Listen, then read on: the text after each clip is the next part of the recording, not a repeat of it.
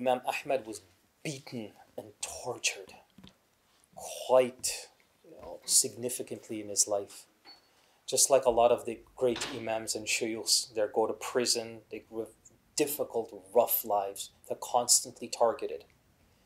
So Imam Ahmad, there was a ruler during his time that targeted Imam Ahmad because of his influence. And so Imam Ahmad was thrown out onto the road in front of a bakery store. And he slept and was left there for many, many days. The baker saw this poor man and said, "You know what? If you don't have a place to stay, come and sleep in my bakery shop." So Imam Ahmad slept, and the man gave him food and so on.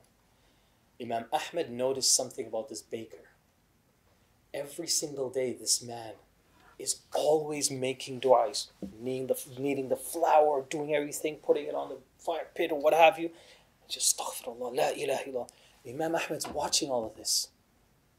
So one day Imam Ahmad asks him, "Why do you do that? Why do you make so much dua and dhikr?" The baker says,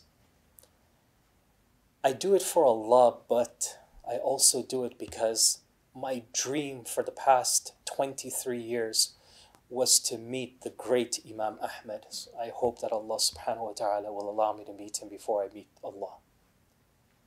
And Imam Ahmad starts crying right in front of him. And he says,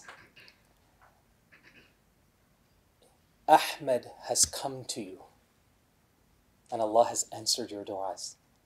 So the baker looks at him and says, "Are you Imam Ahmad?" He says, "Yes, I am Imam Ahmad." That is just one of endless stories of how Allah answers the dua. 23 years. Not 23 minutes.